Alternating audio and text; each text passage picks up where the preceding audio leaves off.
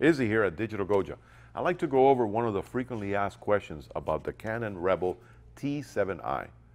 As always, if the video helps you, don't forget to hit us up with a like button underneath. And if you're in the Miami area, come say hello at our Digital Goja showroom.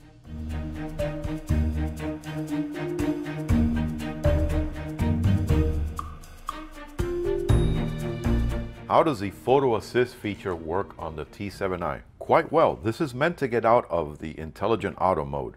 So you can work with it on program mode, and it allows you to do a couple of variations in your settings. But of course, it's really meant to work with your time value, your aperture value, and your manual setting, but it makes it very intuitive to be able to now do these settings on your camera. Let me show you how this works.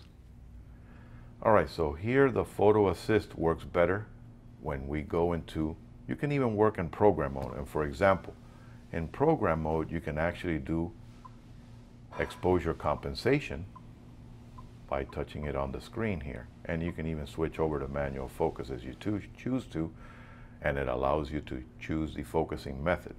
But I prefer working with the actual way to do something like this, where you want to customize your shutter priority.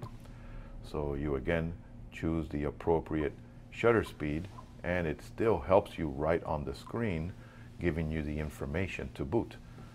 Aperture value, that way you can control your bokeh.